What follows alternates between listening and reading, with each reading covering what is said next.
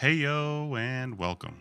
Today we are going to talk about how to make teleporters. That's right, with a couple of hypertube entrances and a quick little save edit, you can connect two of them together and travel across the map instantaneously. As a quick disclaimer though, it isn't too friendly in multiplayer for anyone other than the host, so make sure there are other options for travel. And I recognize these kinds of tricks aren't for everyone, but for someone like me who barely gets anything done during a stream anyway, it's kinda nice to not have to spend as much time running around. To do this yourself, start by placing a hypertube support. Then place the first entrance in the direction that you want to enter the teleporter from. Connect power to that entrance.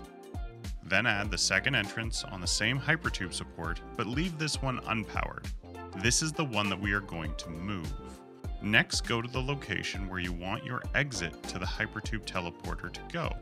We will place a hypertube support and an entrance exactly where we want it to go, so we know how to position the one that we had created on the previous support. Now save your game. Now head over to the Satisfactory Calculator website. If you're unfamiliar with it, I'll put a link in the card above as well as in the description. Once there, click on the interactive map and use the button on the right side to load your save.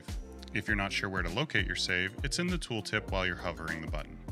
Now, depending on the size of your save, it may take a while to load, but once it's loaded, I find it very useful to turn everything off except the hypertubes.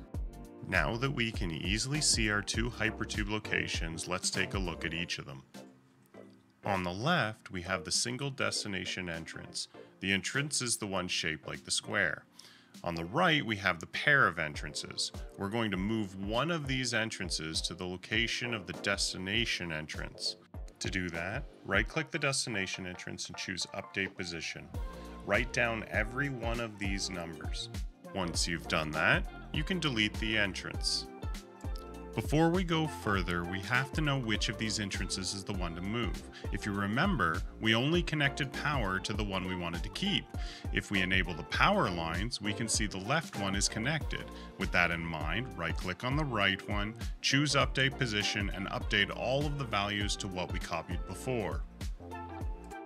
All that is left is to download the save back into your save folder.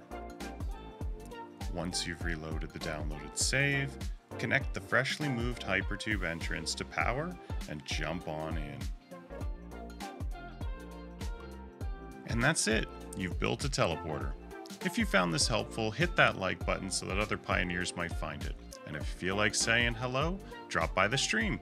Links in the description. We'll see you next time.